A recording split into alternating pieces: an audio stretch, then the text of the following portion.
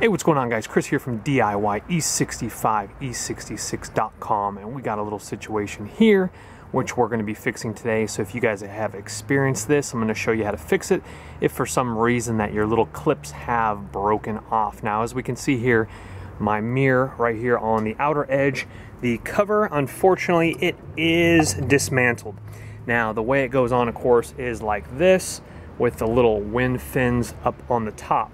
Now, let me tell you a little quick backstory real quickly here. Now, this has happened many a times to other people. I've done a little research myself, and well, with garage or parking pillars, unfortunately, that is the culprit right there. I have a one-car garage, and it's just perfect for my car, but unfortunately, I snagged it just at the right time before it broke even more, but it bent it back a little bit.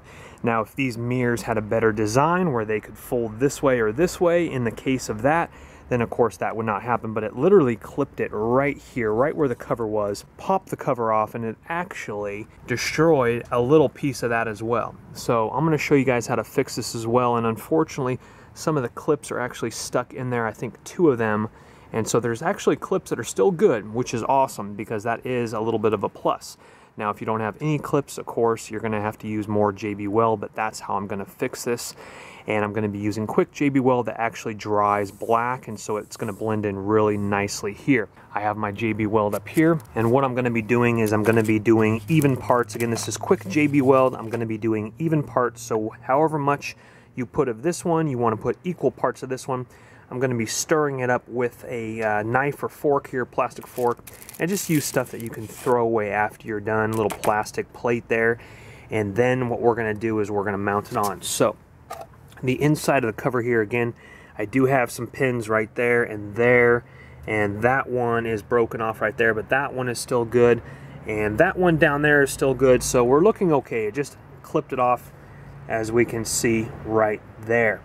So what we're going to do, the first thing we're going to do is we're going to go ahead and clean this outer area here.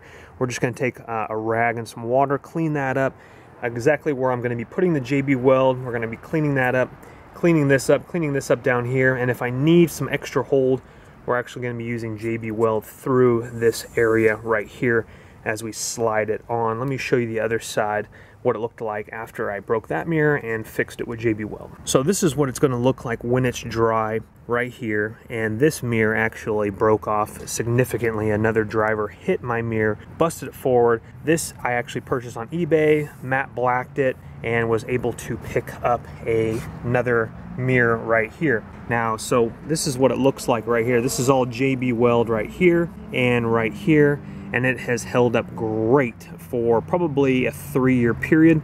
There was one time where I actually had to redo it because I think someone walked by my car and literally nailed it, and that kind of loosened it up a little bit where it would shake a little bit, so I redid it about a year later. But other than that, it has held beautifully, and not to mention I saved a ton of money doing it myself. Even though it was the other driver's fault, I was able to have a nice payday and fix it myself and save a ton of cash.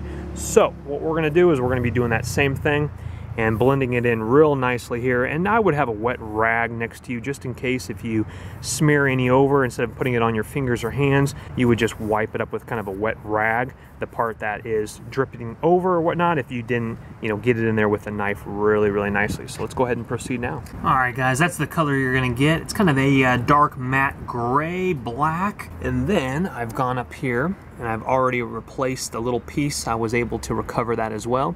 I put JB Weld all under the bottom. That, of course, it's clean, and that is pushed in, and that will dry and cure in about 24 hours, but dry really nicely in about 7 minutes. You do have to work a little quick with the quick JB Weld. And so now what I'm going to do, it looks like it's going to hold pretty nicely here.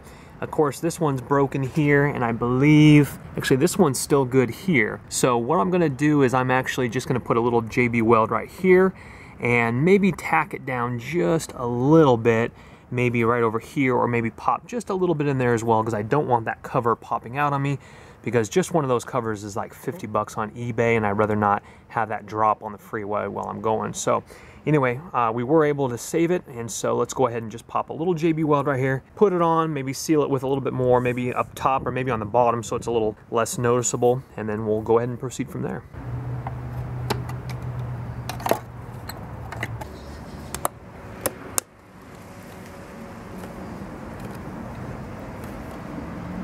And you'll feel it kind of snap into place on some of those little mounts there. And again, just drive it in and it'll lock in really nice right here, guys. And so what we're going to do, again, we're going to go ahead and just be a little bit precautious, and we'll go ahead and seep a little bit in the bottom side of it here.